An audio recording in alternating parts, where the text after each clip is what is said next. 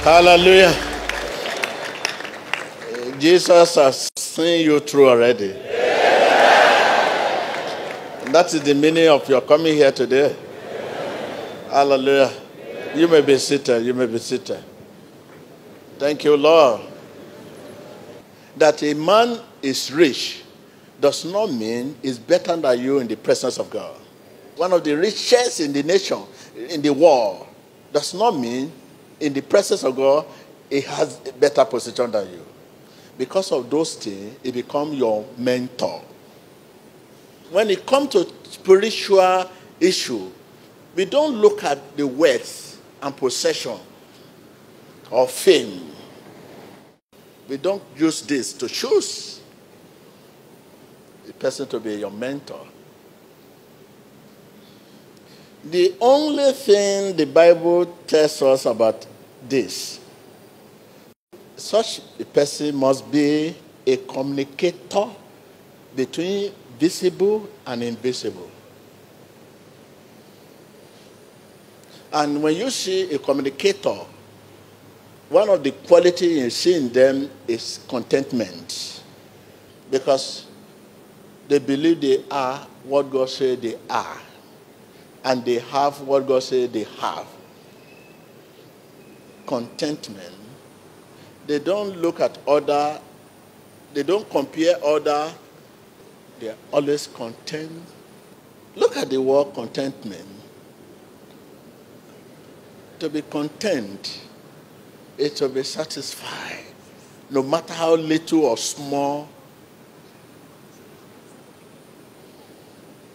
How many of us are content here? How many? That is the challenge the world at large today have. That is the challenge you are having. More, more, more. And the Lord knows that no matter what he gives you, you continue to ask for more and more and more and more. Because you are not content, that has affected your peace. The peace of heart is not there. You cannot have peace. It's not possible when you are not content. You continue to run and run and run and run and run and run and run and run until you discover whom you are. That, oh no, God's time is the best. Only those who are content know God's time for their life. Look at what you are involved in. Your income cannot even pay your house rent. Your house rent is more than your income. How do you pay your house rent? The little you have now, if you can be content, it will grow. The moment you are content, you are living battle for God. Whether the prayer answer or not, you ask for bread and there is no bread, the Lord will still remain your provider, will remain your God. You will not run from one church to spiritualists or witch doctor because you believe your prayer is not answered, because you are not content. It's a gift of God. It's a thing of heart. The contentment comes from where?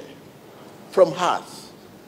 The first place we are to prosper is in our spiritual life. The challenges we are having now, your financial life, your emotional life, are so much bigger than your spiritual life. When your spiritual life is 3, every other area in your life are 20, 30, 40.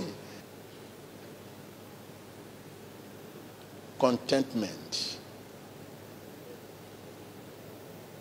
When you are content, no more fear, no more murmuring, no more complaining. The opinion of people about you does not matter, but the opinion of God.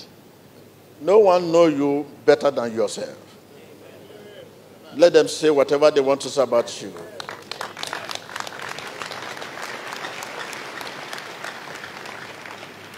But when you are not content, you listen to what people say about you. It is what people say about you dictate the direction. Your situation dictates the direction of your prayer. So then, when are you going to say, thank you, Jesus? Because in this war, you cannot be zero free. When you are content, you wait for God's time. When you are content, God's time will be your roadmap. God's time will be your what? Your roadmap. When you want to move, you say, God's time. God's time. When it's not God's time, when everybody is moving, you just wait. And when you move at God's time, everything looks beautiful.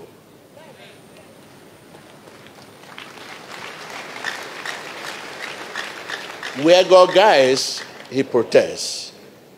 So let us wait for God's time. Look at our life, even our marriage. When you talk of marriage, there are two things we must take note. The right time and the right person. It is the right time that brings about the right person. Not the right person bring about the right time. If there is mistake in these two, there will be trouble in marriage. Tell your neighbor, the right time and the right person. The right time bring about the right person.